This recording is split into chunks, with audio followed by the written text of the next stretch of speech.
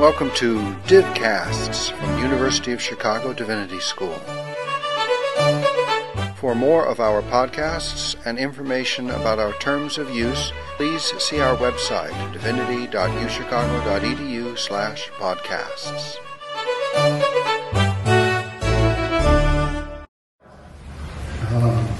Let me welcome you this morning. My name is Michael Sells, and I will not have a lengthy introduction. The introductions to Ustaz Gamal and to Ustaz Farouk are on the cards. I hope you've all been able to get one. They're in the back of the room. And the program is on the cards.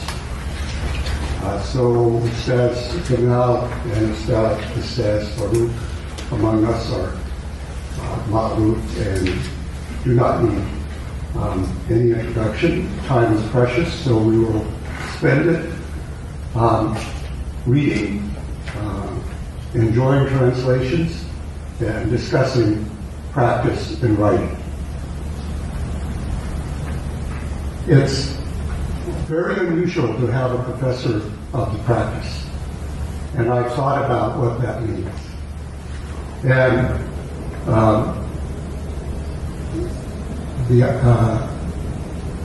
this whole set today of events is set up to be a extended enjoyment of the word, of the written word, the art of writing, the practice of writing, and the art of translation. And let me just say a few words about the art of translation first.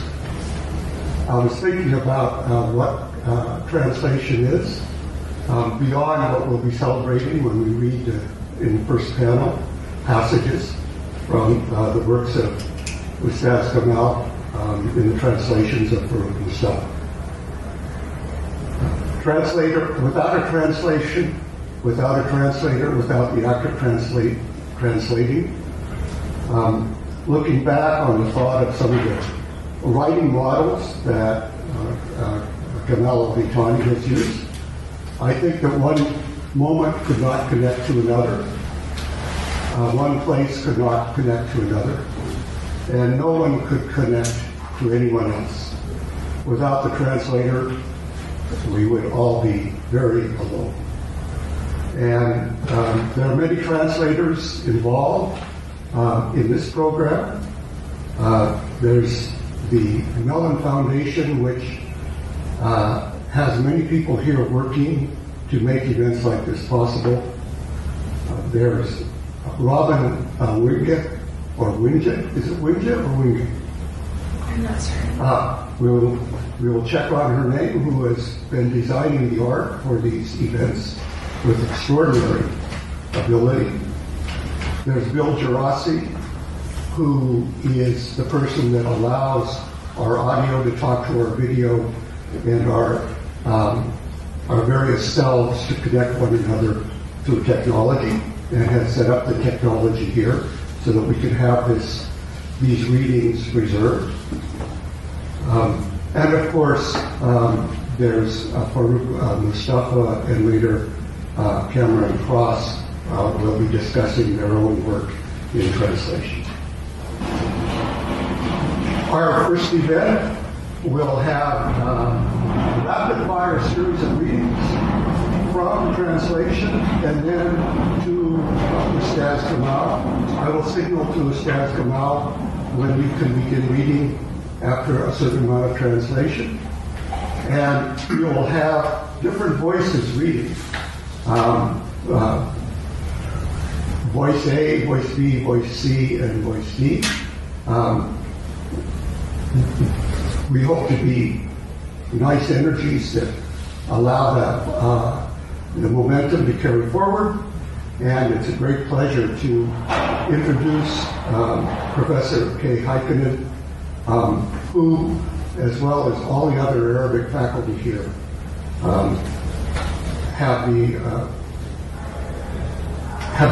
have contributed so incredible to the joy of learning Arabic and the immersion in Arabic for untold students. With that, I'd like to introduce Kay, and then Kay will say a few words, and then the readers will come up here, and then we'll start.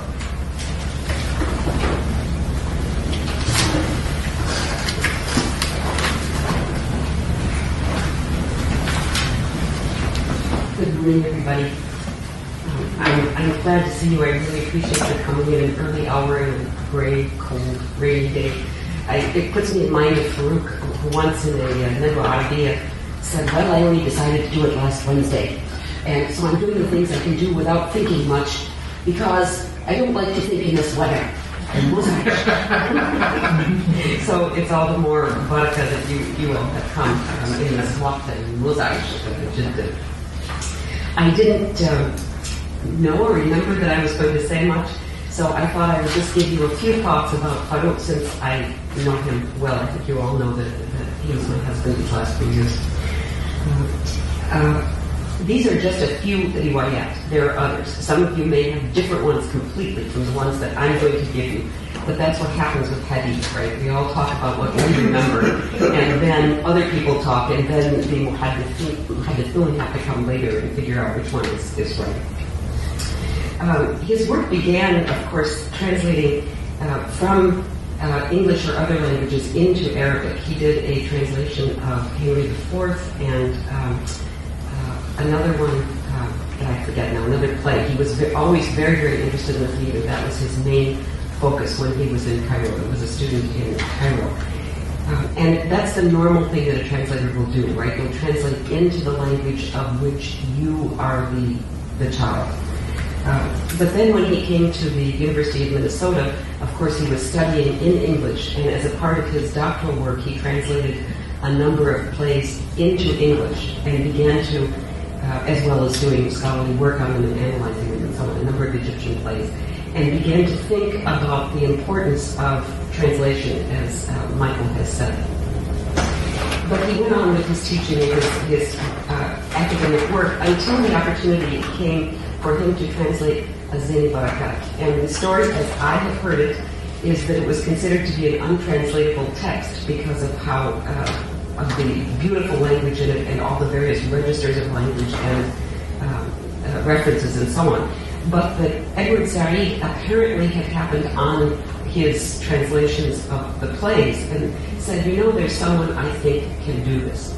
So he had the opportunity to translate Zaini Barakat and fell in love with Gamal Al Ghitany's writing and with translation. And in his great love for it, immediately sat down to do immediately, and did a manuscript of that, but discovered that if you don't have a contract ahead of time, doing the translation does not necessarily mean that it will be published. He learned this lesson and passed it on with great fervor to anyone who would listen. And then, but he began to see that people were really enjoying that text, and he had enormous pleasure in that. He said, they give it to each other for gifts. And then sometimes he would say, well, of course, I've done the reading for them, so it's easier. He took enormous pleasure in that. So he began to translate more and more and saw it in the light of creativity and artistic performance. That is, his taking one set of language and rendering it in another. And also under the light of the communication between people. I found an interview with him in Al-Adab, I believe, from many years ago, in which his major thread was we must communicate, we must give our literature to people who don't read Arabic so that they can understand the range of our civilization, long before 9/11 was thought of, long before Samuel Huntington conceived his thought. So under the dual impetuses of his own creative work and of wanting to bring great literature to readers of English, he continued to translate it.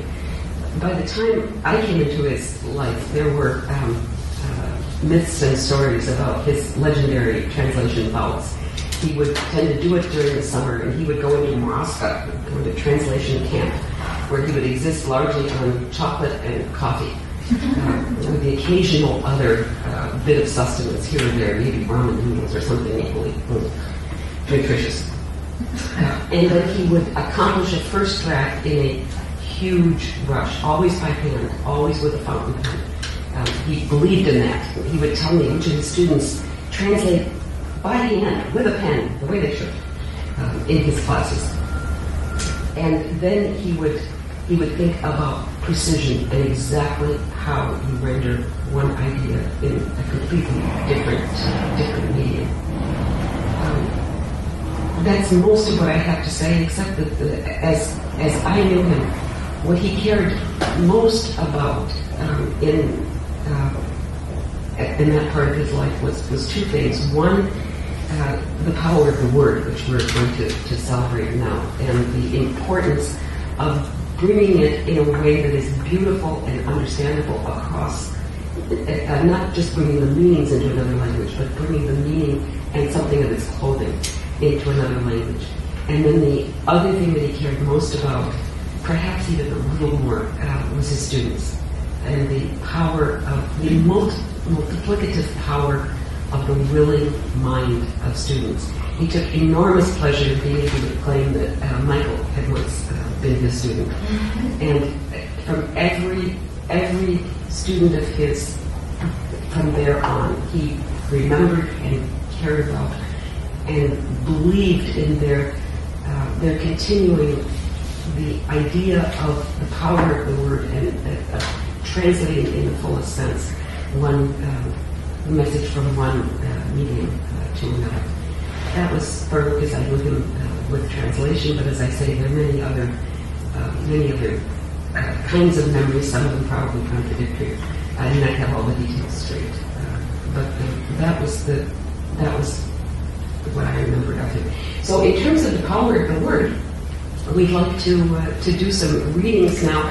Readings that from three of Ustaz Gamal's books, which Farouk translated as Zedi Barakat, the Za'farani Tales, as he named it, and the Book of Epiphanies from the first volume. And of course, we're not about to summarize 3 deep and complex novels in a few minutes, but we thought that it would be a nice idea to take passages that show different kinds of writing and types of expression and give a flavor of them in English and then, inshallah, a bit of Afrikaans. So we'll start that now. So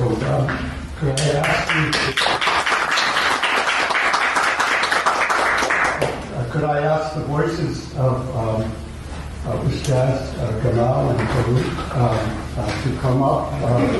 They will be the readers. And once we read a particular section, I will turn to Ustaz Gamal, and he will read the original, and then offer a couple thoughts on how he came to this particular moment in discourse, in writing. So we are going to begin with some readings from Zedi Barakat. I will be one of the readers.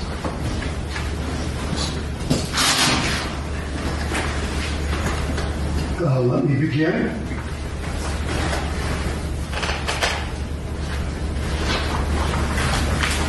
Excerpt C from the observations of the Venetian traveler,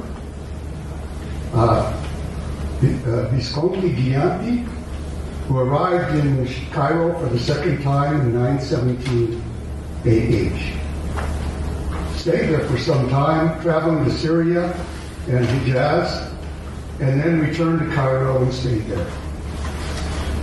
By this time, he had learned the language of the country and no longer needed an Arabic translator. Dhul Qa'dah, 928.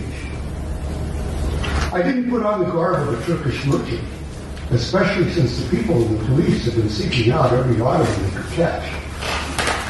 At best, they would hand him over to the chief spy of the state to punish him severely and make him confess what information he was assigned to gather and send to the Ottomans. I went on holding a short stick to fend off the dogs. I saw the city seething. It is rare to see people, especially women, out after supper in Oriental cities, especially Cairo, which is kept in order by a strong man, very religious and greatly respected by the people, who is the object of this seething. I mean Zaidi Barakat. No one has more longevity in his post than him, even though conditions here are very volatile. A man may assume a post in the evening and lose that very post the following morning. I saw torturers here hanging only in front of the shops. I saw an old man sitting next to an open wall. I see him in the daytime and at night, absolutely motionless, as if he were a stone protrusion in the shape of a man. I remember having seen him on my previous visit. He doesn't change. I wish I could watch him to see when he eats, when he loosens his grip on the stick. A fat woman is sitting in front of a big crate on which parsley and watercress are displayed. A man is selling a delicious pastry made of flour, butter, and sugar, which the Orientals love and which they call basbousa. A number of people in Cairo are famous for being good at making it. Of these, I remember a man who is short and has one bad eye. Before summer, he goes out of his house to an alley inhabited only by herb and spice merchants. He would stand there, expressionless, as men and women thronged about him. None of them speaks loudly. If a person were to raise his voice, urging him to hurry up with his order, he would never sell him, even if it came back to him several times. He uses a short knife which has a wide triangular blade to cut the basbousa. The movements of his hand are deliberate and precise, as if he were shaping gold or sculpting alabaster.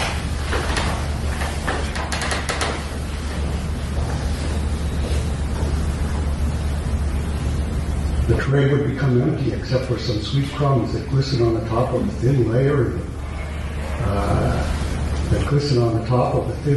of butter like golden rays.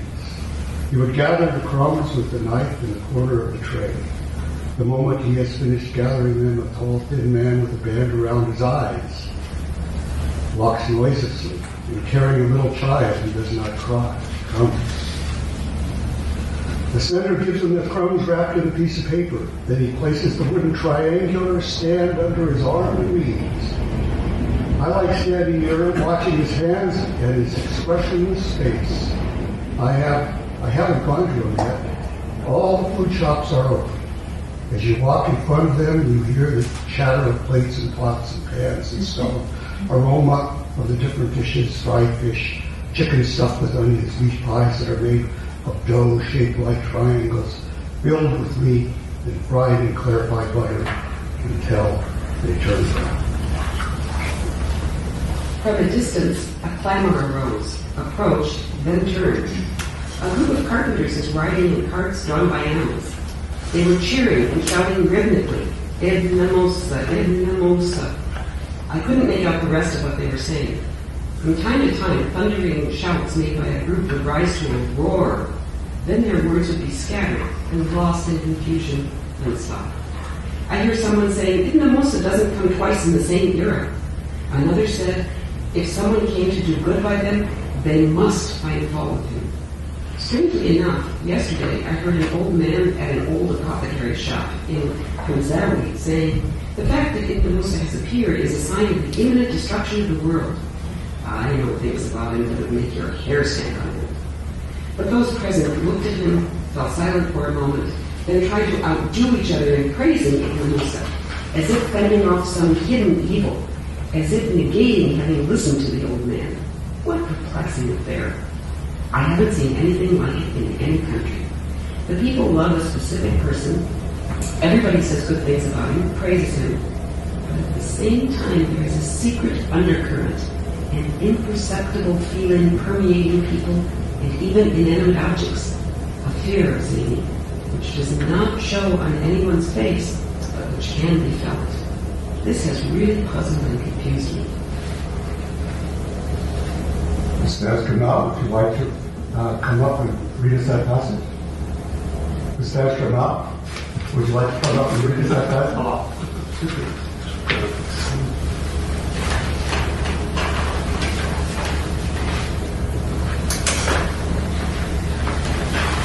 السلام عليكم.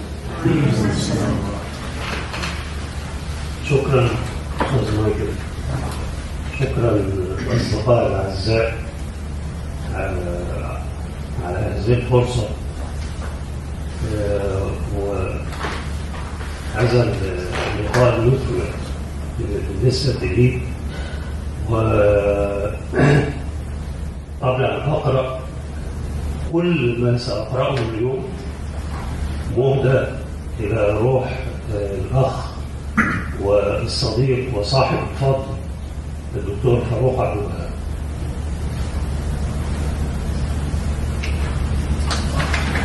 So thanks for thanks for everyone. Thanks for this fruitful meeting. All that we are going to read today is dedicated to the soul and memory of my brother, my friend Farouk Abdul Wahab.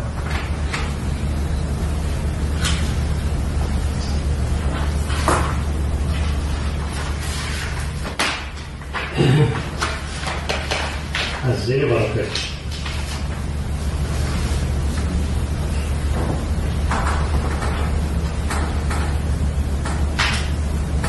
في الزين بركات شخصية رحالة إطار بندقي ومتخيل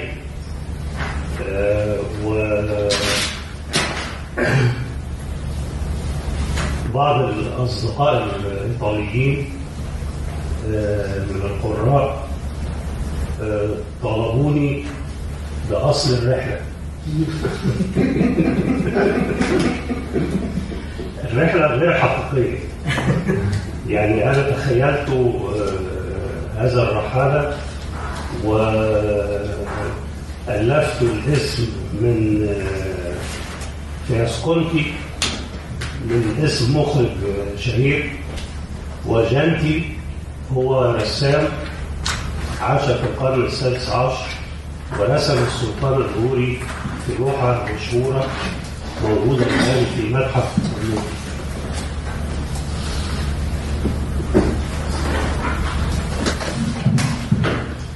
So in the Zini Baraket, there is a fictional character of the traveler from Venice. Some of my fans ask me about this journey. If it's historical, and I say it's a fictional character, everything is imagined and fiction. شكرا. ذو القعدة 920 هجرية، مقتطف دين من مشاهدات الرحالة الإيطالي فياسكونتي جانتي الذي وصل القاهرة للمرة الثانية عام 917 هجرية وأقام بها، ثم رحل إلى الشام وبلاد الحجاز، ثم عاد إلى القاهرة وأقام بها. وفي هذه المرة كان قد تعلم لغة أهل البلاد فلم يعد بحاجة إلى مترجم عربي. لم أرتدي ملابس تاجر تركي، خاصة والأهالي والشرطة يتعقبون كل عثماني، ربما أمسكوه يسلمونه في أحسن الأحوال إلى كبير بصاص الدولة ليعاقبه عقابا مريرا، ليقر أي معلومات كلف بجمعها وإرسالها إلى ابن عثمان. لازلت ممسكا عصا قصيرة أدفع بها هذا الكلاب عني. رأيت المدينة تجري من النادر جدا تواجد الأهالي خاصة النساء بعد العشاء في طرقات المدن الشرقية، خاصة القاهرة التي يشرف على نظامها رجل قوي متمسك بالدين وفروضه، له هيبة عظيمة عند الناس، وهو محور هذا الغلاء، أقصد الزين بركات. لن يعمر رجل مثله في وظيفته، مع أن الأوضاع هنا سريعة التقلب، وهناك من يتولى منصبا في المساء ليخلع في الصباح. رأيت المشاعر معلقة أمام الدكاكين فقط. رأيت عجوزا يجلس بجوار جدار قديم أراه في الليل والنهار لا يرعش طرفا، كأنه بروز حجري على هيئة إنسان. وأذكر أنني رأيته في زياراتي السابقة لا يتغير. بودي لو أرقبه أعرف متى يأكل، متى يفك قبضته عن العصا. امرأة بدينة تجلس أمام قفص كبير فوقه البقدونس والجرجير. رجل يبيع حلوى لذيذة الطعم من الدقيق والسمن والسكر، يحبها أهل الشرق، اسمها بسبوسة. اشتهرت في القاهرة عدد من الباعة يتقنون صناعتها. أذكر منهم رجلا قصير القامة أعور، قبل المغرب يخرج من بيته إلى ناحية حارة لا يسكنها إلا العطارون، يقف جامدا يتوافد إليه الناس رجالا وأطفالا ونساء، لا يزعق أحدهم. إذا علا صوت رجل يطلب الإسراع لتلبية طلبه، هنا ينظر إليه ويشير إشارة واحدة موجزة: امشي. ولا يمكن أن يبيع له أبدا حتى لو تردد عليه مرات. وعندما يقطع البسبوسة يمد يده بسكينة قصيرة سلاحه عريض مثلث، حركات يده مرسومة محددة كأنه يشكل الذهب، ينحت المرة. تخرج الصينية إلا من فتات حلو متناثر يلمع فوق طبقة رقيقة من السمن كالأشعة الصفراء. بالسكين يجمع الفتات يلمه إلى حافة الصينية.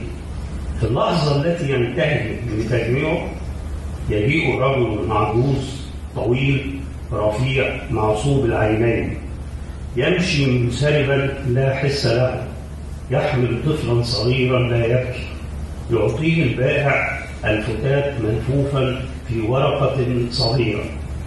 يضم الحامل الخشبي المثلث تحت إبطه، ينصرف.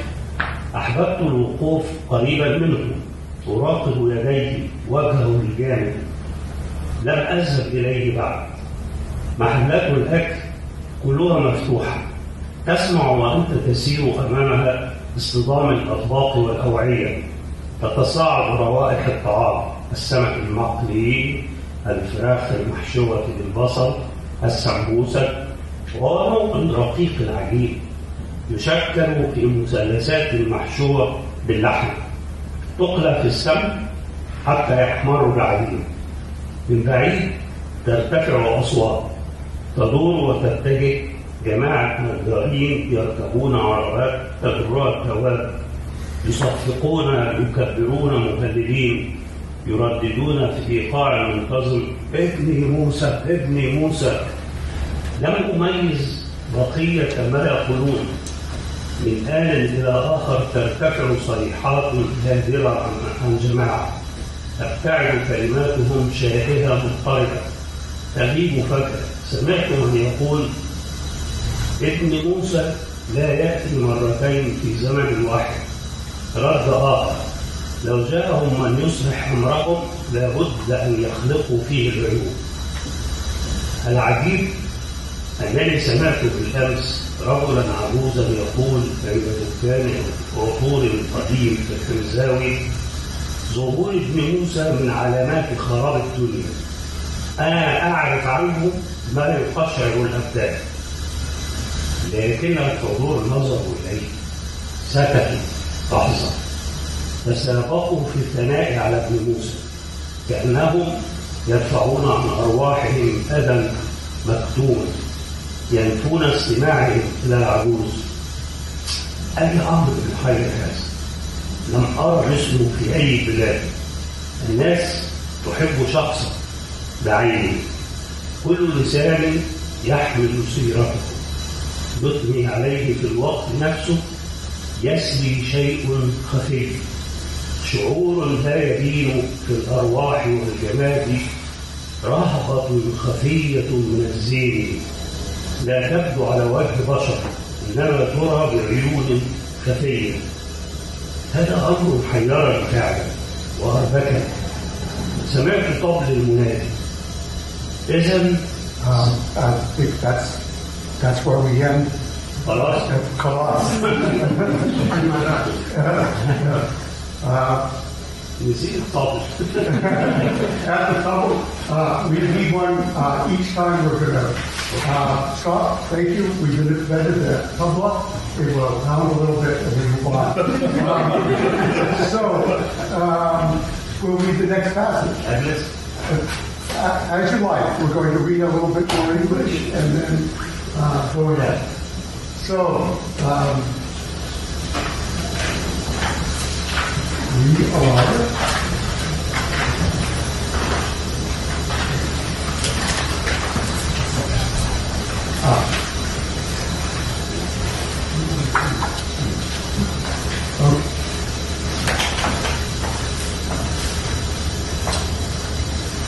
the trunk of an ancient doom tree is encircled by an iron fence. A heathen city stones a hermit. Muslim Baghdad gathers around the high platform on which is Mansour al-Hussein ibn Mansour al-Hallaj. Men and women are slinging mud at him. The martyr tongue does not stop. I am the truth. I am the truth. The harsh hand rises, its arm covered with leather, studded with iron spikes. The whip comes crashing down on the thin body whose owner has mastered true knowledge. The executioner's hand gets tired of whipping. Hussein's arms and legs are cut off. The smile on the lips of the pious hermit tells all that is apparent and that which is hidden. His face is spattered with flowing blood of his arms, which doesn't stop gushing in conspicuous profusion. The sharp blade removes the tongue. During the night, the ashes of the burnt body are strewn over the Tigris. The head is banished to Khorasan. Baghdad gathers. It drowns al-Hussein in Mansour. Time here is nothing but the continuation of those oppressive, long bygone days, of viscous shadow that never leaves. Good is filled, evil is mastered, and prostitution rules. Where does one take refuge? What path does one take?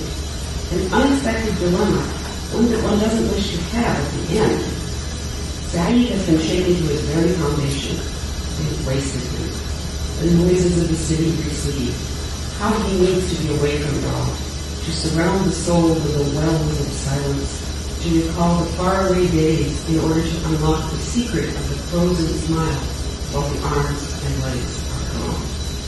He would try to gather the ashes and ask the soul about that secret.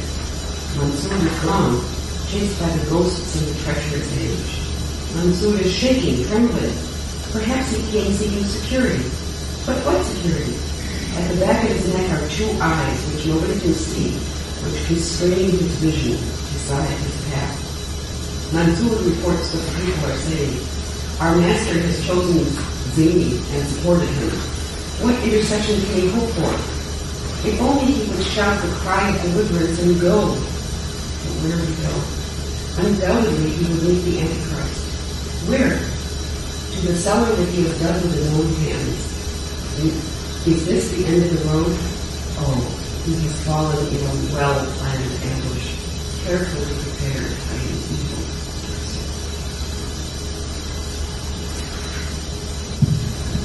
Excerpt D from the Diary of the Italian Traveler Visconti Bianchi, 922 AH, AD 1516. It seems that I have been destined during this, my third trip to the land of Egypt, to witness great events.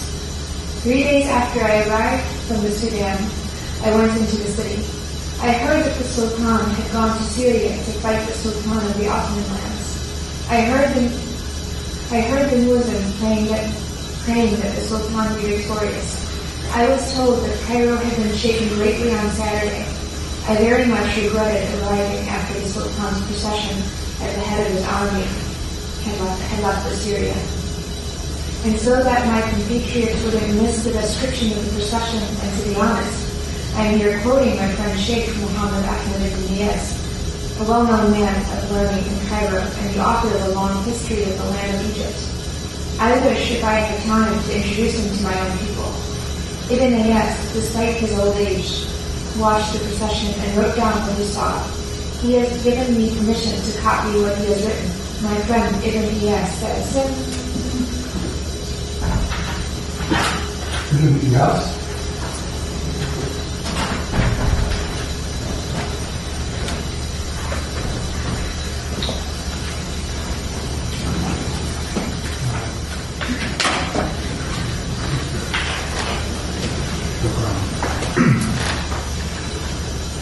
Then came the Sultan al-Ashraf Kansu al-Huri. He was preceded by the Caliph about 20 paces in front of him. The Sultan rode a bay horse with a gold saddle and saddlecloth, wearing a white bareback coat, embroidered with a wide border of gold on black silk. It was said to have in it 500 mitkas of gold. That day was a great splendor and magnificence. The Sultan was handsome and a fine figure in processions. Then came the royal flag, and behind him, the chief Mamluk, Sumbul al-Asmani, accompanied by the armor-bearers in full uniform. He entered Cairo by Zulaydah Gate and passed through the streets in this awesome procession. All of Cairo trembled at his sight that day, and the people who had all come out, nobody stayed at home, greeted him with loud prayers for his welfare, their faces visibly shaking with excitement. The women cheered him by ululating from the windows. The Sultan marched in that cavalcade until it came out of Al-Nasr Gate. It was a day to remember.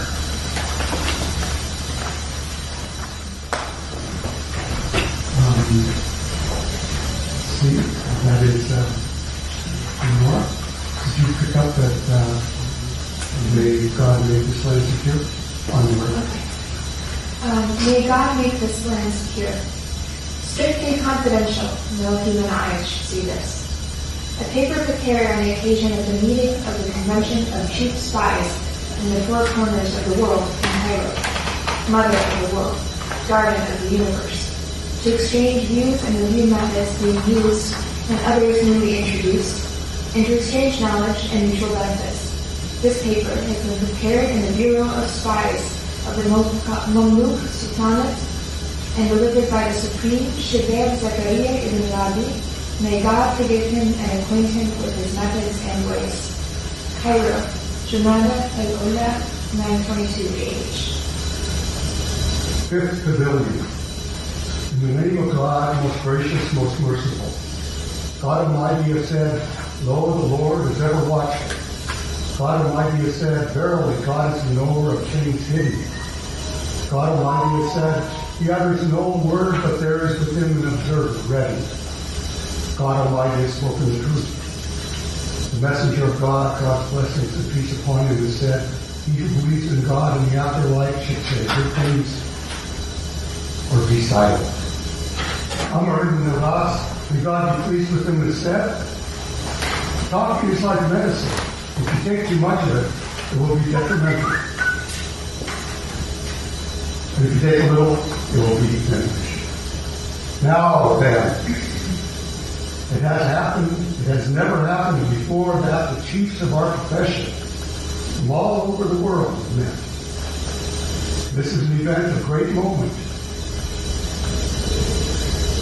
This is an event of great moment and significance, from which future generations will derive benefit and learn useful lessons. They will learn that we bore a heavy burden and paid an exorbitant price, that we've suffered in great anguish and sacrificed a lot for the sake of pleasing God Almighty.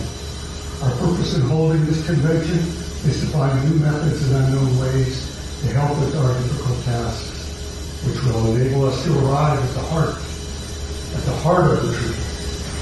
This may make things easier for those who will come after us. May God help us. It so happens, due to the nature of our profession and conditions surrounding it, that we find ourselves in a strange position. This requires of all of us, from the chief spy who has control over the affairs of the whole state, down to the junior spy who trails a man or a woman and who reports everything that is said in the gathering. Of all of them, it requires intelligence and astutness. Each has to find ways and means that enable him not only to live securely among men, but also to be popular and well-liked. This might appear to be difficult. How can a man who by profession must peek into people's lives and their secrets, an activity that is disliked, be well-liked? How can he make people come to him for help with their problems? First, let's establish an important point. The spy's task, without beating about the bush, is to administer justice among the people. But he does so in a manner unacceptable to the people. Let's then observe the following facts. There is nothing in the world on which two people would agree. If, for example, we take this very hall in which we are sitting, away from the noise and the hubbub of the world, we don't all see it in the same way. The Supreme Chief Spy of India sees me standing here, while the Chief Spy of Yemen sees me from the left side. As for the Honorable Chief Spy of Sudan, he sees me from another angle in a different way. Even the interpreters see me in different manners and convey to your excellencies my speech but not my words, just the meanings. Hence, I have more than one form and shape, even though in reality my posture has not changed at all and my speech has changed in the process of translation, but its meaning has remained the same. Thus, what we see as justice is seen by others as injustice and as a crime. A spy does not work for himself at all. In the first place and in the final analysis, the goal is to please God Almighty, then the Sultan, then the state. So long as the spy is a believer in God, be he a Muslim or a Christian or a Buddhist, he spares no efforts to strengthen and protect the state.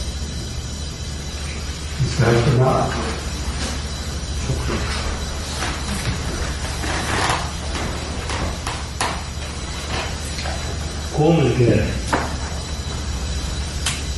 جذعوا دولة قديم عتيق يحاط بسياج من حديد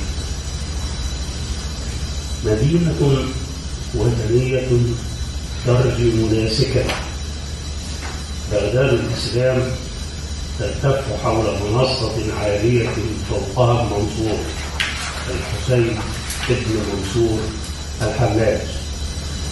الرجال والنساء يرمونه بالأوحاد. اللسان الشهيد لا يكف أنا الحق أنا الحق. تعلو اليد الغليظة ساعدها مغطى بالجلد المرصع بخصوص الحديد. يهوي الصوت فوق الجسد الوحيد. أدرك صاحبه الأحوال والفروع. كلت يد الجلاد من الضرب. قطع ذراعي الحسين ورجليه. الابتسامة فوق شفتي العابد الزاهد توحي بالظاهر والباطن. وجهه ملطخ بدم ذراعيه المتدفق لا يتوقف لا يكف إنما يتدفق من سخاء مبين. مال المشفر الحامي ليهتز اللسان. في الليل انتثر رماد البدن المحروق فوق دجلة. أما الرأس فنفي إلى خراسان. تجمعت بغداد. أغرقت الحسين بن منصور. ما الزمان هنا إلا امتداد هذه الأيام الثقيلة النادية. ظل لزج لا يروح أبدا، الخير مسكوب والشر باد والعمر طاغٍ. إلى أي الأرجاء يأوي؟ إلى أي السبل يلجأ؟ حيرة غير متوقعة غير مرجوة في نهاية المطاف. سعيد أرجف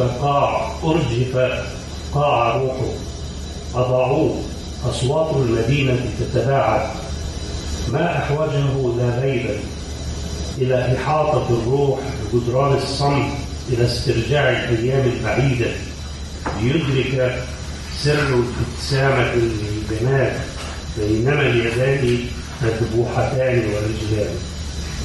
يحاول لم الرماد، يسأل الروح أي سر أي سر. انصرف منصور تطارده أشباح الزمن الخائن. منصور يرتعش يرتجف، ربما جاء ليلتمس الأمان، لكن أي أمان؟ في قفاه عينان لا يراه مخلوق، تكبلان رؤيته، تحددان طريقه. منصور نقل ما يقوله الناس: مولانا اختار الزين وثبت الأركان، فأي شفيع له المرتجى. لو يطلق صيحة الخلاص ويمضي، لكن إلى أين؟ حتما سيلقى المسيح الدجال. إلى أين؟ إلى السرداب الذي حفره بأظافره. أهذه نهاية المطاف؟ سقط في كمين متقن أعده بارئ بعناية. Thank you, Ustaz Gamal. I think we should stop with the Arabic readings here so we can keep on schedule. But would you like to give us any final thoughts on writing Zaini Barakat and finding this kind of language?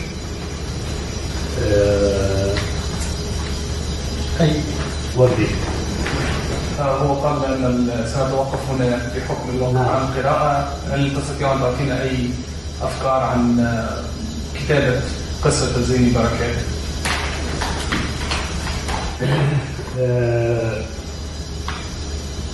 كتبت هذه الرواية ما بين عام 1968 و 1970. بدأ نشرها مسلسلة في مجلة روز يوسف عام 1970. لكن في الحقيقة أن زيني بركات تنتظم في مشروع روائي طويل يتعلق بالشكل وبالمضمون. Yeah, so the novel was written between 1968 and 1970. It was published in sections in a magazine in 1970. But in truth, Zaini Barakat is part of a long narrative project that I have. أولا من ناحية المضمون، زيني بركات هي نتاج حقبة الستينات.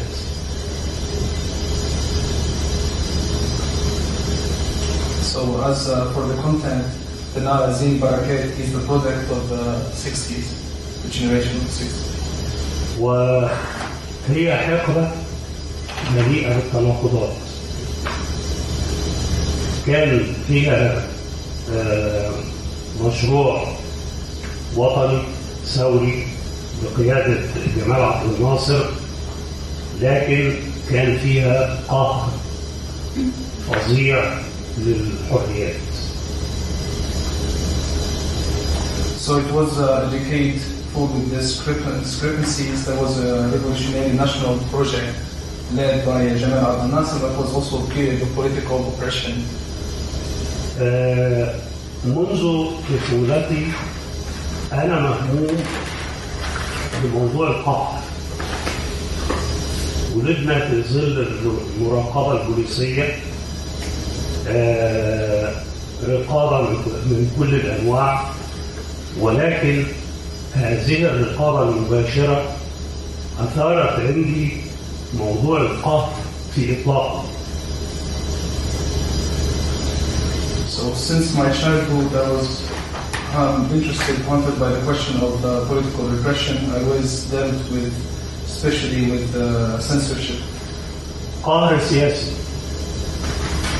قهر اجتماعي نتيجته الفقر طبعا، ثم قهر كوني نتيجته الموت المحتوم. وقدر لي بالكتابة أن أقاوم كل أنواع. أنا في صراع مع القهر منذ أن ولدت، وقد بدأت الكتابة عن السجن قبل أن أسلم. كنت منظما في تنظيم يساري شيوعي صغير، وتدربت على أعمال المطاردة واكتشاف الرقابة في الشارع أو في الأماكن المختلفة. ولكن عندما سجنت كانت لدي خبرة في السجن مما سمعته عما يحدث في المعتقل الكبير بالواحات الذي ضم عدد كبير من الشيوعيين وبعض التيارات السياسية الأخرى. So I always had my interests are political repression, social repression, because of poverty, universal repression, encapsulated in death. I always wrote to resist this various types of oppression. I wrote about the experience of prison before even being imprisoned. I was a member in a small communist organization, so I was well trained in the arts of escaping police, but at the end I still had time. I was in prison, and that all of these experiences were formative in my writing. كتبت عددا من القصص القصيرة نشرت ما بين عام 63 و 68. كان معظمها يدور حول تجربة التعذيب والاعتقال. وأذكر أنني كتبت قصة سمعت عن تفاصيلها مما كان يصل إلينا من المعتقل، عن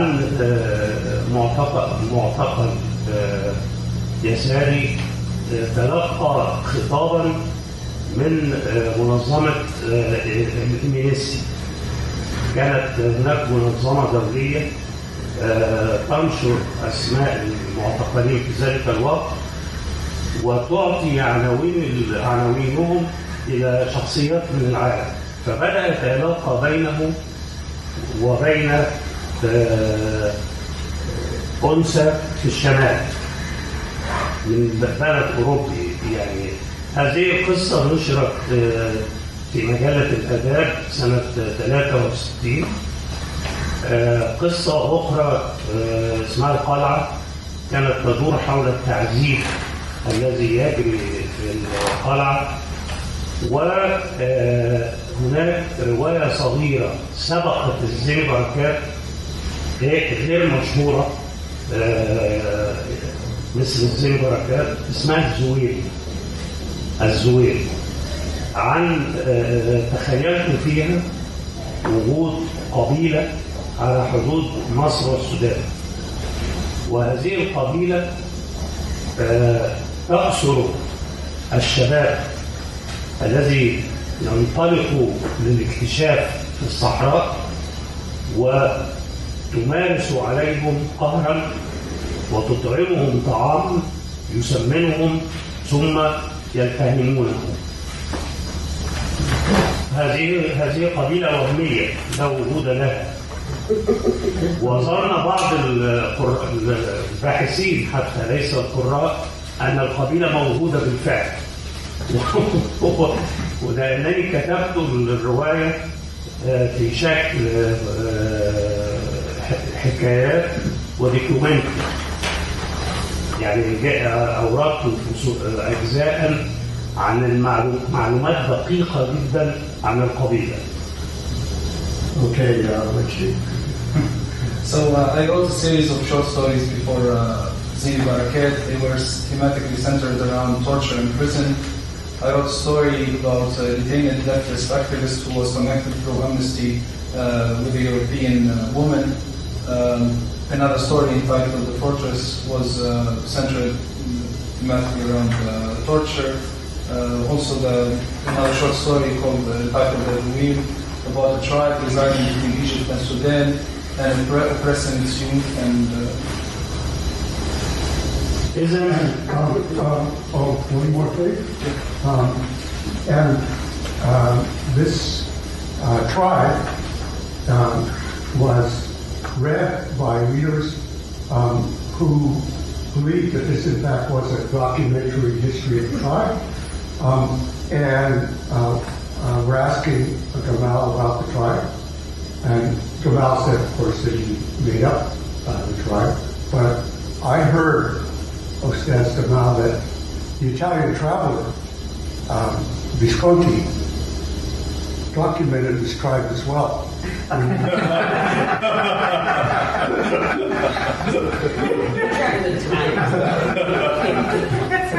I think now we need to move on to Zini Barakat, otherwise we will lose our time. بشكل عام أنا أكتب أو هذا تفسير ربما لا يكون صحيحا، لكن كل ما كتبت ضد القهر، ضد ما يضعف الإنسان، ما يمنع الإنسان من القول، من تحقيق رغباته. القهر له مستويات: واقعي، رمزي، أسطوري، نهائي. أنا أعتبر الموت نوع من القهر، لكن الكتابة أعتبرها فعل بمقاومة أي نوع من القهر، خاصة المباشر، السياسي، البوليسي. ولم يعني عندما أجلس للكتابة لا أعبأ بأي سلطة، والدليل هو هذه الرواية كتبت في ظروف صعبة جدا. يعني زيني بركات كتبت في ظل رقابة وظروف ديكتاتورية أدت إلى هزيمة كبرى في تاريخ المعاصر. So generally speaking, all that I write, all my project is to militate against oppression in all its forms. What silences the voice of the human being and degrades him.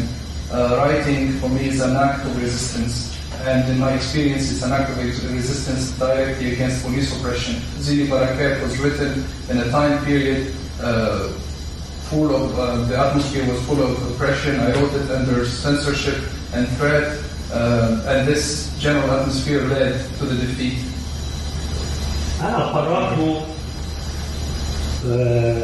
كثيرا في التاريخ المملوكي المصري. قرأت التاريخ المصري كله. في الفرعوني كنت أشعر بغربة، لغة مختلفة، دين مختلف، لكن هناك نسب. في التاريخ المملوكي كنت أقرأ ابن إياس والمقريزي وأكتشف أنه مستمر. يعني ما كنا نعيشه في الستينات أو التسعينات أو حتى الآن هو تاريخ مملوكي بشكل آخر.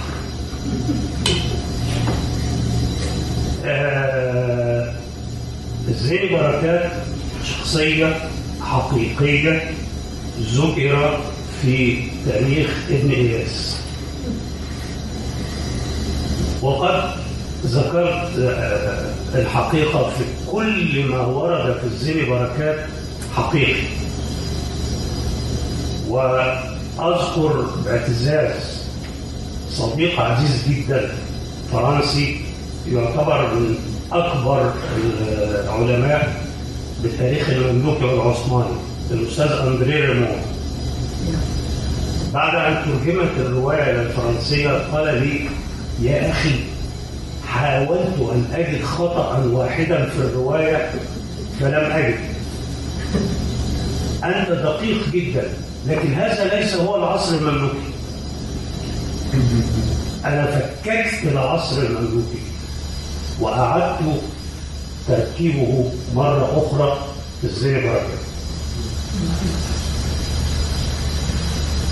So I am generally interested in the history of Egypt. I read a lot about ancient Egypt, and I was estranged from this period. The language, the religion is different. In the history of, I read about the history of Mamluk Egypt, and I read about the oppression that I feel stretches until now. Our presence is the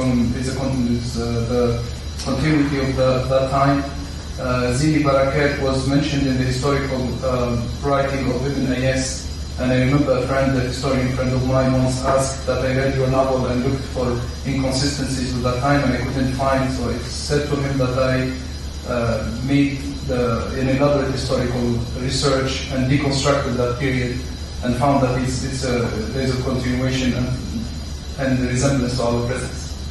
طبعا أنا خبير بالقاهرة القديمة، جزء منها مثل أحجار أعيش فيها ودرستها وأحفظها. فكنت أضع خريطة أمامي للقاهرة القديمة في ذهني وأنا أكتب الرواية. أيضا أنواع الطعام، أنواع اللبس، العادات والتقاليد. يوجد كتاب مهم في نظام الدولة المصرية المملوكية بكل التفاصيل، اسمه صبحي الأعشى في صناعة الإنشاء للقشندي. وطبعا هناك مشاهدات الرحالة الأجانب. الرحالة الأجنبي هنا يقدم رؤية بعيدة عن رؤية القاهريين أو المصريين أو المحليين. يساعد في إيجاد زاوية مختلفة للرؤية تجسد المشهد أكثر. So I am an expert in ancient the ways of life of the ancient Egyptians. And old Egypt too. I studied. I know about its architecture, about its food, about the clothes. Also, I'm interested in the accounts of foreign travelers because they present different angles of vision about the Egyptian life. مثلا لا نجد في الزين بركات شخصا يشرب القهوة. القهوة كانت مشروبا جديدا دخل إلى مصر من اليمن واستمر الخلاف حوله 150 سنة. قرن ونصف حلال ولا حرام. الفقهاء يقولون حرام والصوفية يقولون حلال. لماذا كان الخلاف؟ لأن كلمة القهوة اسم من أسماء الخمر. ففي الزين بركات لا يوجد قهوة. الشاي جاء في القرن 19. يعني هنا في التفاصيل دقيقة جدا، لكن في البناء كله متخيل. So as an evidence of the historical research, you don't find in Zini Barakat a character who drinks coffee. Just because coffee doesn't belong to the period, it's a modern drink that entered Egypt from Yemen, and at the time there was a big dispute about it with people who thought that it's halal, like allowed to drink, people who thought that it's prohibited, haram, and just because the translation of the word coffee is qahwa, and qahwa in Arabic is another name for wine. Ustaz Gamal, We want to move on to Zafarani. Yes. So, one more thing. شو حتى طبعا انا كتبت الزمي بركات بعد تجربه الاعتقال عنيفه، كان فيها تعذيب، كان فيها سجن قاسي جدا. الان انا يعني اقرا المساجين السياسيين الان ينامون فوق سرير وياكلون طعام من المطاعم. نحن كنا ننام على الارض مباشره، يعني 7 شهور لا نعرف شيء عن العالم الخارجي. لكن بعد ان كتبت الزمي بركات ونشرت، بدأت المباحث تكتشف أن هذه الرواية ليست عن العصر المملوكي. فاتصل بي أحد الضباط، كان مسؤولا في مكتب الشيوعية، قال لي: يا أخي أنت تفهم شغلنا أكثر منا، من أين أتيت بهذه الخبرة؟ فقلت له: من الخوف. عندما تخاف من شيء تفهمه أكثر ممن يعيش فيه، وتقاومه إذا كنت صاحب موقف. والكتابة موقف، يعني الكتابة أحيانا تكون في مواجهة قمع رهيب، لكن على الكاتب الذي يريد أن يعبر عن الموقف أن يتخذ قرار الشهادة، قرار الموت. أنا كنت استدعى للتحقيق، وكانت تمارس عملية يعني تعذيب بدني قاسية جدا. الهدف منها هو المعتقل عند السؤال ينهار. فكنت أتخذ ما الذي يريدونه؟ يريدونني أن أعترف؟ لن أعترف. طيب ماذا يترتب على ذلك؟ الموت. إذن أنا مستعد للموت. فعندما يتخذ الإنسان أقصى قرار يمكنه أن يتحمل أي شيء. شكرا.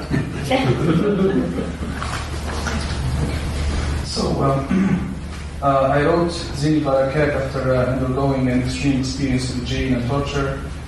Spent 7 months, like the prisoners, we spent 7 months sleeping on the concrete. We know nothing about the outside world. We were tortured.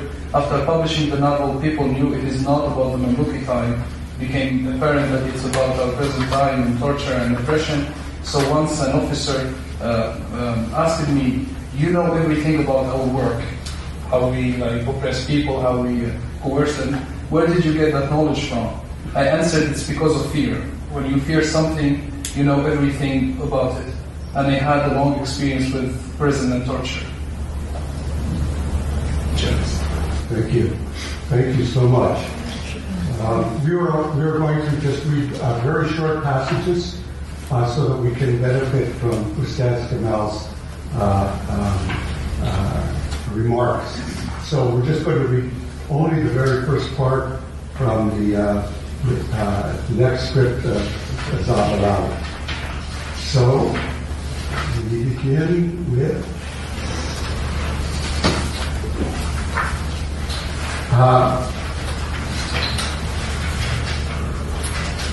File 3, containing some of the quarrels that took place in Zafarani, some incidents and memorandum.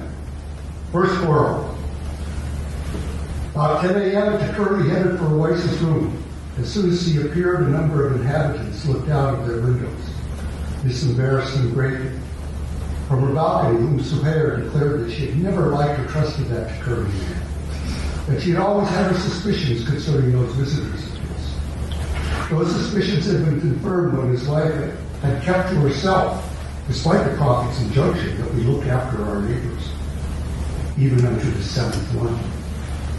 The previous year, Suhair had gone upstairs to borrow a cup of oil, but had come back before she had even knocked on the door, saying that her heart was not at ease. Suhair was a pure, chaste virgin who had sensed the foulness and would not pollute her hand by shaking it with the whore. Suhair added that the likes of the curly women pretended to be shy as if they had not reached puberty, at the very smallest gesture, the flick of a hand or an eyelid, would reveal the horror in all its ugliness. Let's skip to B. Ustad Rumana tried to hide a smile while his soul quivered as he was about to hear echoes of the old reality. The sergeant major was going to talk about his long history of service at the palace, his job as the bodyguard of one of the princesses, and his finally ending up as a cook at the royal palace, accompanying the king on his domestic and foreign travels, tasting the king's food. A few women began to arrive. Zanuba, the divorcee, pointed to her wife, saying, "He has more honor than that one," gesturing toward Takirli. Zanuba added that, just as the saying went, "He couldn't handle the donkey, so he's come to punish the saddle." The sergeant major narrowed his eyes. That was no way to describe the sheikh. Takirli interrupted her, saying he was going to reveal the truth about the wicked wizard. Hardly had he finished when the sergeant major, his wife, Zanuba, and the children all started shouting at him. Usta Romana didn't understand what their protest was about. Takirli backed away. He'd never faced so many people before. The shouting that he was going to take measures that would amaze the alley. The sergeant major was provoked into shouting back, "Do your worst." Zanuba made a pointed implication about the alley's desire to be rid of the pollution, and the children shouted and pointed at him. That's good. And we're going to skip now to the very last point on revolution. After this group in the Zafarani district has gone through the adventures that are recounted in the book. And I will read this. It's called Revolution. Over the last few days, Uwais the baker had conveyed several instructions from the sheikhs and people of Zafarani. Some of these sounded mysterious, and others seemed disturbing, even though the inhabitants had become accustomed to a number of measures that gradually changed their lives. Yesterday, Uwais had announced that the sheikh intended to reorganize Zafarani's affair. Each inhabitant was prepared to leave his house for another lodging. On the same day, Salam, the first warner, held a meeting to which he invited a limited number of Zafarani people: Atif, Hassan, Katsuri, Ahmed the Carpenter, and El Banan. He said that very soon he would give them the good news. For in a short while, in just a few hours, they would find themselves part of the whole. The people of Zafarani would occupy the most prominent place in the world. It was not only to share this news, however, that he invited them to this meeting. He also wished to share some lofty ideas. He talked at length about the currents and path of human life, and how some of those diverged from what man really wanted. What the sheikh desired was to grant mankind the freedom of choice. He recited texts and read out lines revolving around the right to make new choices. Before the meeting ended, he asked Atif to communicate to Hassan Effendi Anwar the sheikh's anger and his failure to attend 3 meetings to which he had been invited. So it's Gamal, if you could just read any small amount and then talk to us about this novel.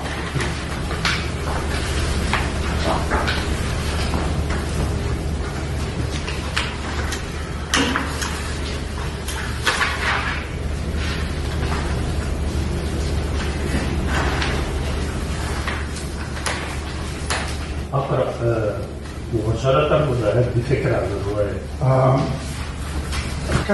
كما تحب. نعم. الزعفراني وجدي انتبه. الزعفراني كتبت بعد نزول بركات بحوالي سنة. الزعفراني أيضا يمكن اعتبارها رواية ضد القهر، لكن القهر من نوع آخر يستخدم فيه الدين، و هي حارة هادئة في القاهرة القديمة، فجأة تظهر فيها حالات عجز جنسي، ويفكر كل شخص يعني ما السبب؟ أنا كويس، إيه اللي حصل؟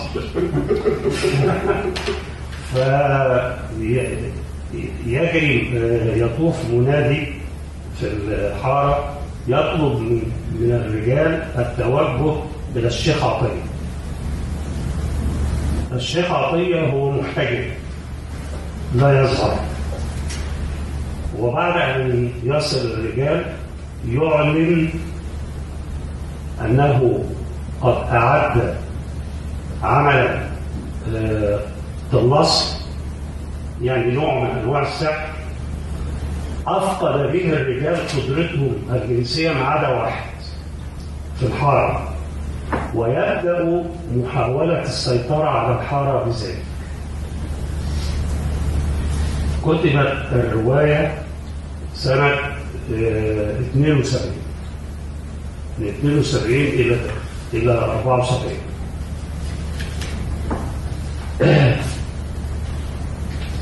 المشاجرة الأولى حوالي الساعة 10 صباحا توجه التكرلي إلى عويس. بمجرد ظهوره أطلع عدد من الأهالي مما سبب له حرجا، ومن شرفتها أعلنت أم زهير إنها لم ترتاح في أي يوم من الأيام بهذا التكرلي. زواره أثاروا شكوكها، ومما أكدها اختصار امرأته مع أن النبي أوصى على 7 جار.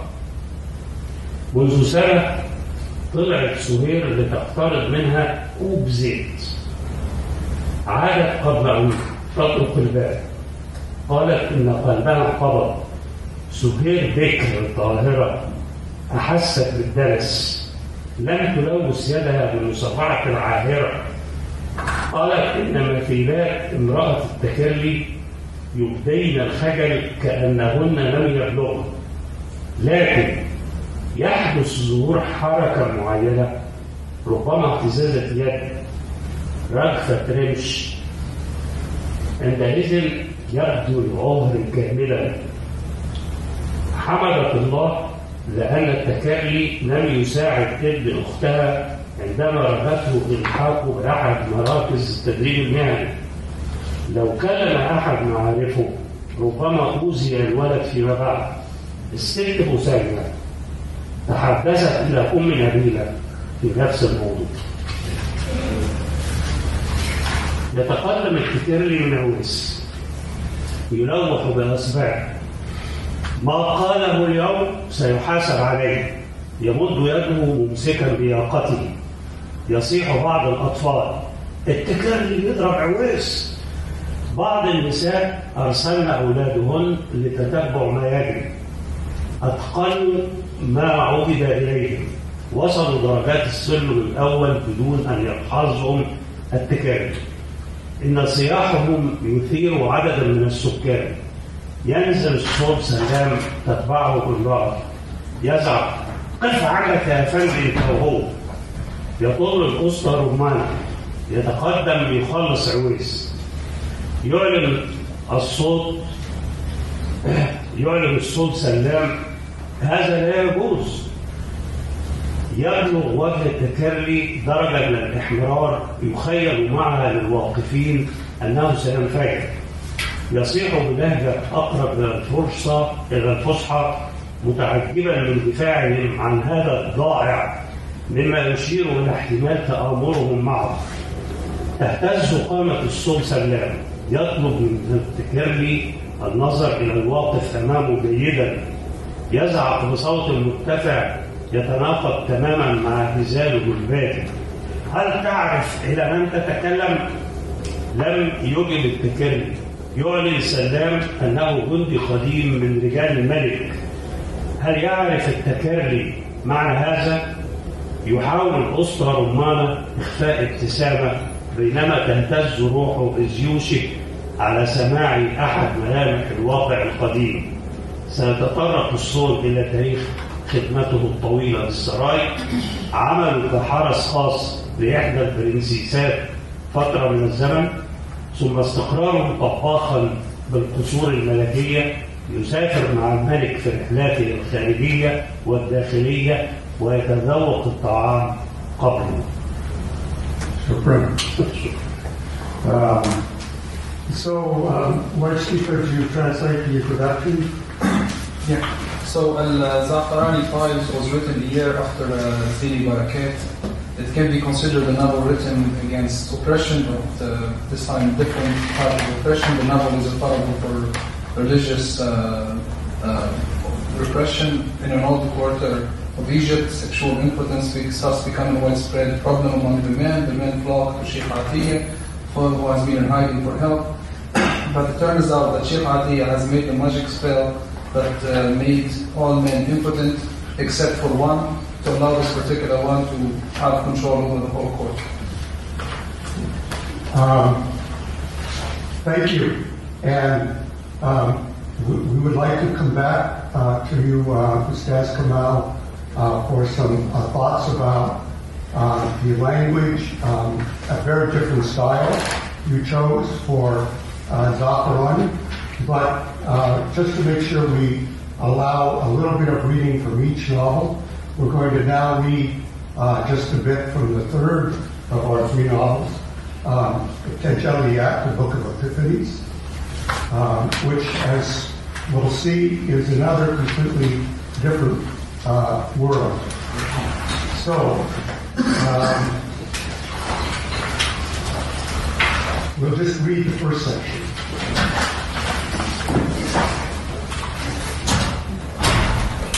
In the name of God, the Beneficent and Merciful, I seek your forgiveness and approval, most forgiving and most generous. I returned, unable to be patient. For how could I be patient about that which has not been revealed to me? When my return was complete, I sat by myself, recalling and remembering his catastrophes looming. Recalling and remembering his catastrophes looming. I was in a state of total loss, unsettled and unhinged, both moving and still, even though earlier I had been more like a bird than a man, flying from branch to branch. Except now, it was the branch that was doing the flying away from me. I returned, bound after I had been unbound, confined after I had been free. To be confined is to be limited and to be limited. I returned. I was both seeker and sought, lover and beloved. My departure had been to seek myself. My flight was from myself, within myself, to myself.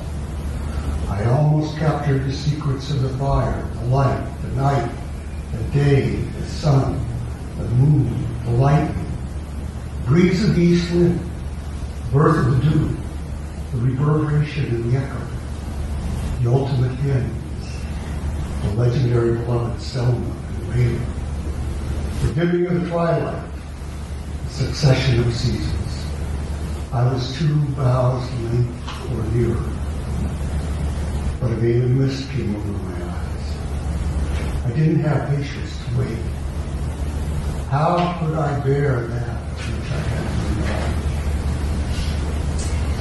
to I returned, having enjoyed the most beautiful company, after my master had blessed me by allowing me to stay in his presence, after he had imparted to me knowledge of what I did not know. I returned after being away from family and home, after I crossed deserts and conquered obstacles, after all the barriers that humans normally cannot overcome had fallen before me, one by one. I returned even though I was given to constant travel, neither staying put nor settling down. I returned, and I was loath to lose all I had seen. So I sat down and started writing, hoping to shed light on some of the things I had witnessed. In the the process, I was sometimes crystal clear, giving all the details, and other times I merely hinted and intimated. Sometimes I even obscured and held back. But after I got it all together and was almost done writing, a thought occurred to me: to wash my hands of this weighty matter, for fear of falling short, of being unable to be precise. So I made up my mind and tore up all I had written down, scattered it in the wind, and made it as if it never was. It was totally gone and forgotten, leaving no trace whatsoever, although it had been there in black and white. I wondered, were I and my epiphanies not even there? At that point, all my determination was gone, my resolve totally evaporated. The blankets of memories engulfed me, leaving the bitterest taste in my mouth. And all of a sudden, at that moment when the dawn broke, that mysterious voice called out to me, Gamal. I came to, and a bright light shone in the night of my soul, a light so unlike any other that I thought I had come back to the core of the radiant Diwan. At the heart of the light I saw 3 figures, and at a little distance behind them another 3, and right in the middle distance between them a single figure. In the middle of the first 3 stood my beloved, the light of my eye, companion of my epiphanies, my refuge in hard times, the one giving me succor in my missteps, my Imam, al-Hussein, master of murders. To his right was my father, and to his left Madame Nasr. As for the 3 standing behind, their features kept changing. At times I saw Ibrahim, Mazid, and Khalid. At other times I'd see my mother, my brothers, or my children, or my grandmother, and uncle, and some friends. A few of those I loved, or those who showed enmity toward me. Or I saw some persons that I had known for a long time, and some with whom I had been briefly acquainted, or even some I'd only glimpsed as I passed by a coffee house, or looked up at the balcony. As for the one standing in the middle, I recognized him as my other master, as Sheikh al-Akhbar ibn Arabi. Al-Hussein fixed me with a beautiful, piercing glance, so I was unable to speak, and yet I recited to myself, "It's a wonder that I long for them and miss them even when they are with me. My eye weeps for them even while they are in his pupil, and my heart complains how far they are even though they are in my chest." The master of martyrs gave his permission, and al-Sheikh al-Akbar Muhyiddin ibn Arabi approached me. He took a step towards me, even though he didn't move at all. I also did not move from where I stood, and yet there we were, face to face. We looked at each other for a long time in silence. Then I lowered my gaze, and we separated without uttering a single word. I had, however, understood and received the glad tidings. The light faded. They left. Yet I obeyed and began to commit to paper that which I had written before, and out of it came this book, which contains my epiphanies, interspersed within which are my voyages, stations, states, situations, and visions. It is a book that only those with understanding and hearty perseverance can understand. Should someone show signs of incomprehension or censure, I recite from the Holy Quran. He, Moses, said, "So what have you got to say for yourself, Samaritan?" And he, the latter, said, "I perceive what they do not perceive." Thank you. Ustaz Gamal, shukran.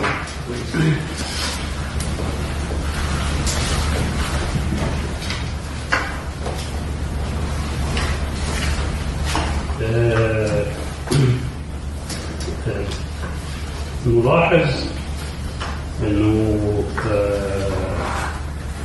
كل عمل له لغه. انا ضد الاسلوب، يعني في النقد الادبي يقال هذا الكاتب اسلوبه جميل وهو يكتب من نفس المعون. لا، أنا عندي اللغة لها مفهوم مختلف. كل رواية حالة خاصة، ولذلك لغة الزيبركات التي توهم بلغة القرن السادس عشر لا تصلح لكتابة الزعفراني. الزعفراني كانت تحتاج إلى تجربة لغوية أخرى اللي هي لغة تقارير باردة محايدة مختلفة. في التجليات كانت مغامرة جديدة، كل عمل مغامرة، كل عمل إقدام. مات الوالد كان رجل فقير مكافح علمني، فصعب عليا يتنسي، يعني من سيذكر أحمد الغيطاني؟ فبدأت بفكرة أن يعني أكتب عن حياته. فوجئت أن العمل يتسع ويتسع ويشمل الكون. استدعيت ابن عربي وسيدنا الحسين يعني أصبح عملا العمل الوحيد الذي لم أخطط له. يعني في الزين بركات كنت أستعد كأني أعد بيئتي، العصر المملوكي، التفاصيل، الأكل، اللبس، القاهرة. الزعفراني أيضا كان لها يوميات، يعني اليوم أنا وصلت لكذا وسفندي بتغلي. لكن في التجليات أنا بدأت باعتبارها فصل يعني فوجئت أنها تتسع وتقودني من مرحلة إلى مرحلة استغرقت 7 سنوات كتابة. Okay, we'll have Heikkinen give us a summary. Yeah, so we remarked that every work of mine has a specific, this unique language, is written in a unique language. I'm against the unity of style. People say this writer's style is wonderful. For me, that's a weakness. Language is a state of mind. It should change with every project, with every writing project. The historical tone in the language of Zini Barakat is different, for instance, from the distant modern voice of the reporter narrating the stories from al-Za'farani. In the book of Revelation, I venture into the realm of spirituality and my language follows. In the Zini Barakat, the language reflects detailed historical research, as opposed to the language of Za'farani that is more about imagination and the spiritual realm. طبعا التجليات فيها استفادة من الدين المصري الشعبي. في مصر بقايا العصر المصري القديم، الدين الفرعوني، وفي تصورات ميثولوجية وأفكار لا يعرفها إلا من عاش في مصر. لكن حاولت أن تكون منطلقا للرواية أو للحكي أو للتجربة. أنا ضد الشكل المسبق، ضد أي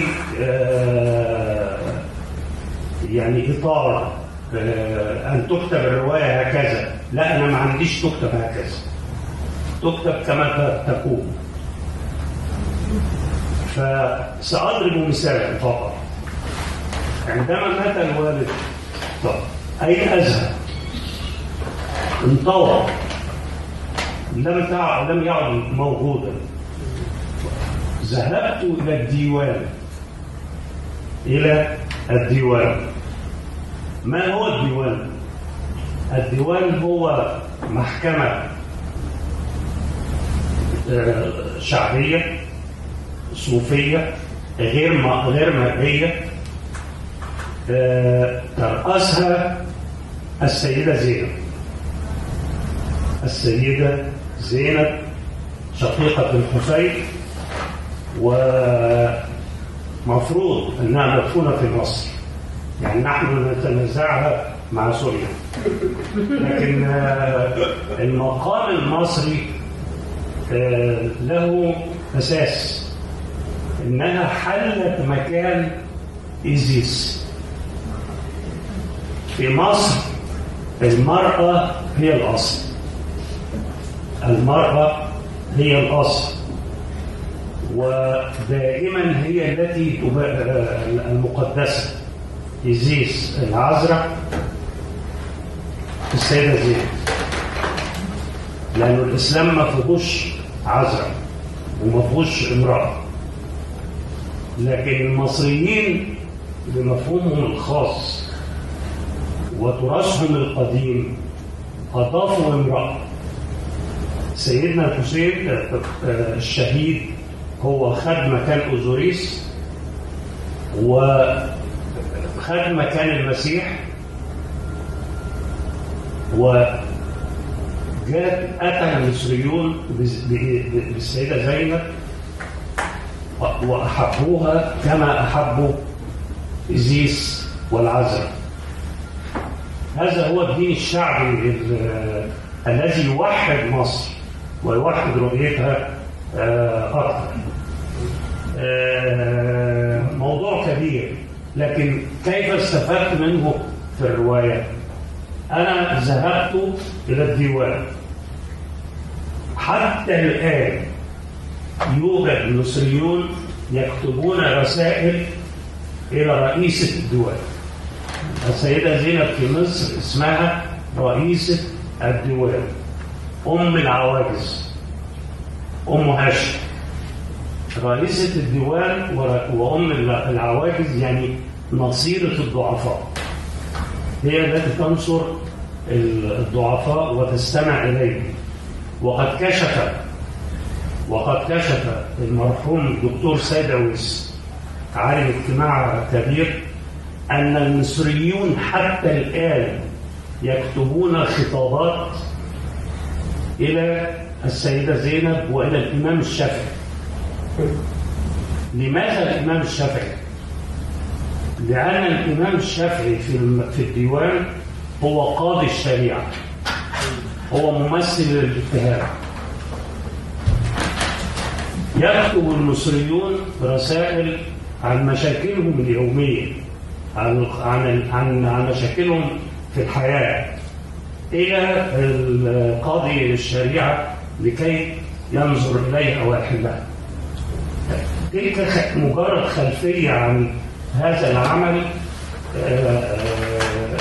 الذي أمضيت في كتابته 7 سنوات مستنفرا كل معرفتي بالتراث المصري الشعبي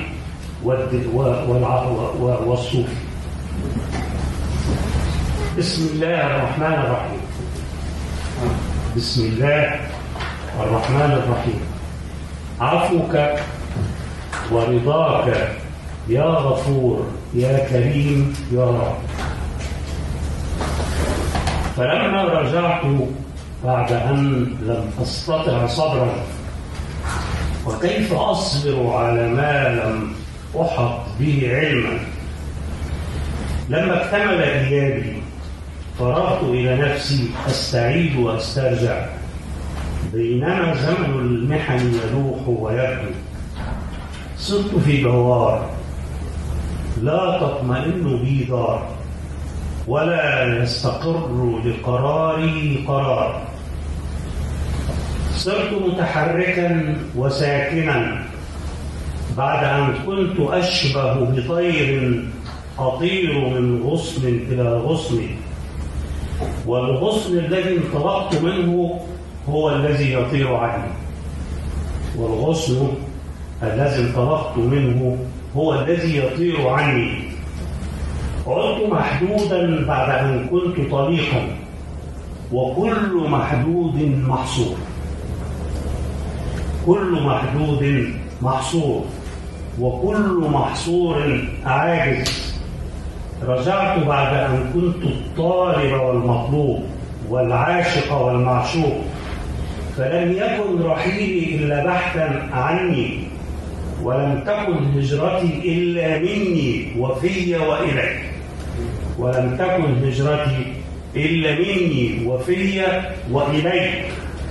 كنت أصل إلى أسري، كنت أنفذ إلى أسرار النار والنور والليل والنهار والشمس والقمر والبرق ونسيم الصبا وخلق الندى والرجع والصدى والغايات وسلمى وليلى واختفاء الشفق وتعاقب الفصول. كنت قاب قوسين أو أدنى، لكن غش عيني ما يغشى. لم أستطع صبرا، وكيف أقدر على ما لم أحط به خبرا. عدت بعد أن نعمت بأجمل صحبة، وأنعم علي مولاي بالرفقة، بعد أن علمني بعضا مما لا أعلم. رجعت بعد فراقي للأهل والوطن، بعد أن قطعت اليابان واخترقت الحجب، وتساقطت أمامي كل الحواجز التي لا تقدر على اجتيازها الطبيعة الإنسانية. وأنا مفطور على الرحيل الأبدي، فلا استطاع لي أصلا وأبدا. رجعت فهان علي أن يتلاشى كل ما رأيت، فعكفت ودونت لعلي آتي مما رأيت بقبس. أحيانا وضحت، وأحيانا فصلت، وأحيانا رمزت ولوحت، سترت وما أفصحت. لكنني بعد أن امتلكت بياني وكدت أنتهي من الكتابة، خطر لي خطر أن أفرغ يدي من هذا الأمر الجلل، خوفا من قلة التحقيق وعدم قدرتي على التدقيق. فعزمت ومزقت كل ما دونت، شتته ودريته، وصار كأنه لم يكن. صار نسيا منسيا، صار أثرا مندثرا بعد أن كان مسطورا. وتساءلت: هل أتى علي وعلى تجليات حين من الدهر لم نكن شيئا؟ وعلى أثر ذلك غربت نجوم عزائمي وفترت همتي، ولفتني ذكريات دوامس، وأصبح اللعاب مرا في فمي. وفجأة عند ساعة يتقرر فيها الفجر صاح بي الهاتف الخفي: يا جمال. شكرا.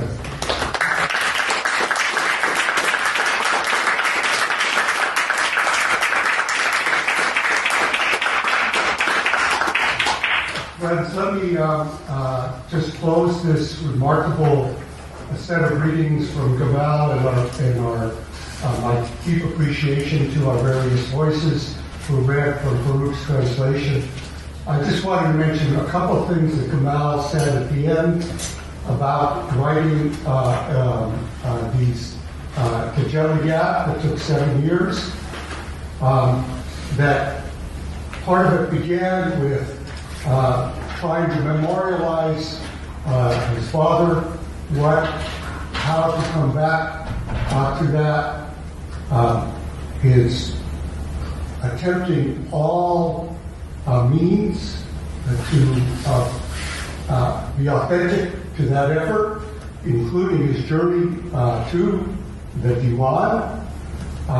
There's a section in here that says an explanation, which gives an explanation of the Diwan led by Sayyid Zainab. I would only end with a note about all the various allusions and citations from the Quran and from other literature that is woven into this flowing voice. And I want to thank you again, Ustaz Gamal, for your extraordinary generosity in sharing these readings and thoughts with us. We're going to have another panel in only about 5 minutes. We'll cut the break a little bit because our next presenter, Cameron Cross, has a busy day. He's been teaching today. He'll be teaching. He's offered to come in and share his work with Ustaz Farouk on translating a story by Yusuf Idris. And then if there's time left over, I will have some remarks on authorial personas in Ibn al-Arabi that might relate to what we just heard here. And finally, as a reference to the professorship of practice and as a guide to all writers, I'm not sure if you are recommending that after we have completed our work, we tear it into shreds, throw it into the seven winds, and then wait for it to be brought back to us and permission begin to recompose it. Thank you.